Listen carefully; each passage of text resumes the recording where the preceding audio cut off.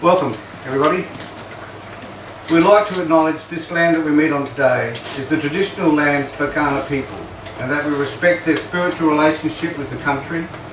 We also acknowledge the Kaurna people as the custodians of the Adelaide region, and that their cultural and heritage beliefs are still as important to the living Kaurna people today. Welcome to you all.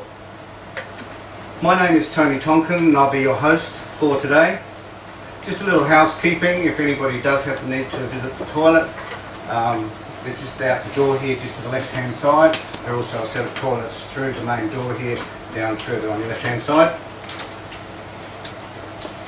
We'll be inviting you to have drinks and nibbles at the conclusion of the book launch. Welcome to the launch of the book Recipes for Survival, Stories of Hope and Healing by Survivors of the State Care System in Australia. We are very grateful for the cooperation and support of Relationships Australia, who have provided this space free of charge and have prepared the room for us today. Thank you Pamela Dawn, who happens to be with us, Rachel and Cheryl for all the work you have done for us. I'd like to commence by recognising that those who have contributed to this project and those who have experienced horrific childhoods because, due to no fault of their own, they became wards of the state. They were removed from their families who the system deemed were unable to care for them. Some of these people had positive experiences living with foster parents who demonstrated the care and love expected of parents. Others' experiences were not so positive. Some of these people have been harmed by a system that failed to protect them from institutional abuse. The protection that we expect from a society which professes to value children was not the lived experience of many of the children placed in care. The people behind me and alongside me here represent this group of people. This book, through their contributions, demonstrates that they have survived and that there is a recipe to survival from which we all can learn. I invite you now to express your appreciation to these fabulous people.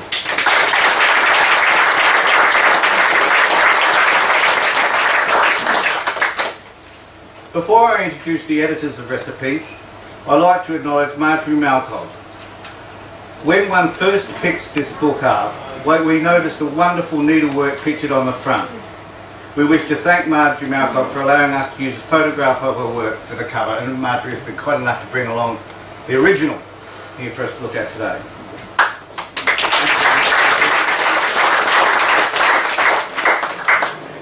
I will now introduce to you the editors of Recipes and ask them to talk a little about the book and the part they played in making it a reality. I'll then call on Jaden Harvey to officially launch Recipes. Then some of the contributors who are here today will talk about their contributions to this book. Thank you, Deirdre.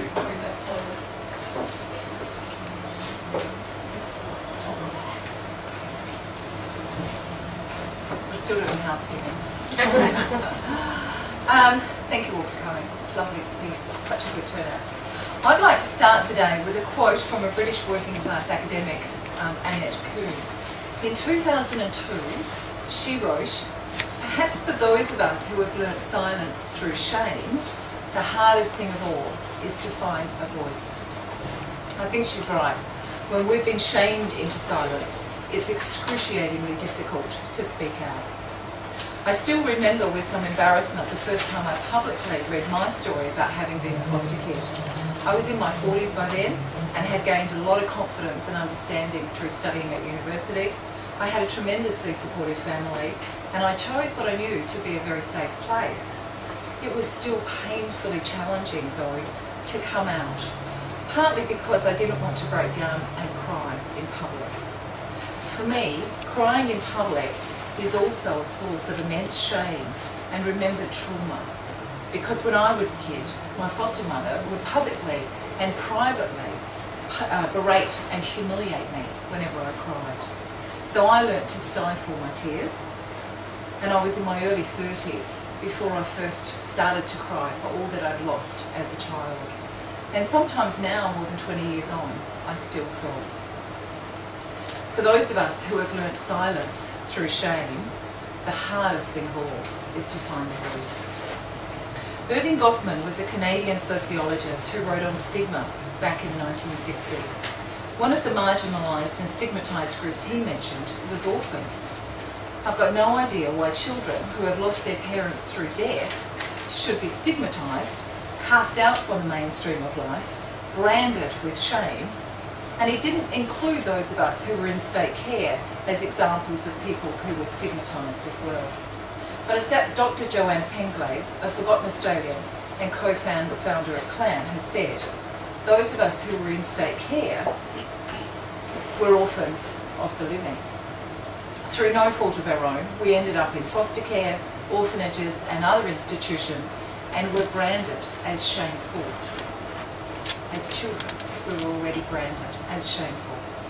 The stigma of being orphans of the living was then often added to with other stigmas of poverty, mental illness, lack of education, imprisonment, low status work, disability, and I could go on and on. The state is the very worst parent of all, and it's no wonder that for those of us who have learnt silence through shame, the hardest thing of all is to find a voice. That people have been willing to contribute their stories to this collected edition means that each writer has been in their own way able to break that painful barrier of shame in order to find their voice. For some it will not be the first time they've spoken out, for others it is. At the time Priscilla and I began this project, I was working on another one with my friend and fellow theologian, Jude Noble. That book, called Women Journeying with Spirit, was an easy one to put together compared to this. We had about the same number of contributors, and all of the writers were fired up from the get-go. And within 6 months, Jude and I knew that we had a goer as a project. With this book, though, with Recipes for Survival, it took years to gather all of the stories together from across the nation. Priscilla and I started in 2008, and some people had contributed very early, but when we first sat down and put those early contributions together, we had 26 pages in total. That's not a book, I said, that's a pamphlet. Part of the difficulty in putting together this book has been, I think, that for many Forgotten Australians, shame is still an insurmountable barrier, while for others, writing their story is not even a possibility because they don't have the confidence. I'm very grateful to early contributors for their extraordinary patience, but while gathering together the stories took time, editing this volume has been a pleasure and a privilege. I've always loved reading stories, and I'm quite convinced that reading stories from an early age saved my sanity, although some people might say it didn't really work. I love to know why people end up where they are, what some of the forces are that shape their lives, and I love to bear witness to how they survive very difficult circumstances. I loved working on Recipes for Survival because what we have in the book are inspiring stories of extraordinary resilience. It may be that for those of us who have learnt silence through shame, the hardest thing of all is to find a voice. But we have. I'd just like to thank my family, Tony, Casey and Gemma, who are here today, and Casey's partner Mel, and my daughter Amy, who wasn't able to come today, but I'm wearing some earrings she recently gave me, so she's close by. The love and support of my family sustains me. And I'd also like to thank my many friends and colleagues, many of whom are here today as well, because you inspire and encourage me as well. But most particularly, I'd like to thank all of the writers, some out the front here, but we've got other writers identifiable by their name tags in the audience, because without the writers and my co-conspirator, Priscilla Taylor, we wouldn't have a book. Thank you.